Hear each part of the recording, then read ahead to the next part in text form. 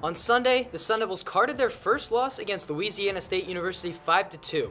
After the contest, the Sun Devils dropped out of the top 25, while the Tigers jumped to number 7, 10 spots higher than their previous ranking.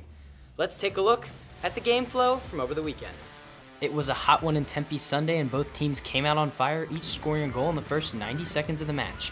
ASU drew first blood with a goal from Wynn, but it was LSU who took the lead and wouldn't look back. The number 17 Tigers and the number 21 Sun Devils duked it out in a physical matchup, with neither team able to firmly control the midfield. LSU was able to counter the Sun Devils' attack, netting 4 goals before the break.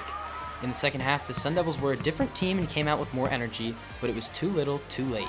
The physicality of the game led to a penalty opportunity for LSU that was cashed in by Alicia Garcia, putting the Tigers up 5-1. Later, Sun Devil midfielder Eva Van Dersen had a penalty opportunity but missed wide right. Van Dersen would redeem herself with an unbelievable half volley that snuck under the crossbar from outside the 18. Ultimately, Arizona State's offense couldn't seem to find their rhythm despite plenty of opportunities to score. Head coach Graham Winkworth had this to say about the Sun Devils' first loss. Gifted our opponents a couple of goals, 2 or 3 goals early on in the game, and weren't able to recover from that, and then created enough chances to win 4 games, but didn't capitalise on them. So we just need a good response from Thursday. Thursday, the Sun Devils are heading to Tucson for another out-of-conference round robin.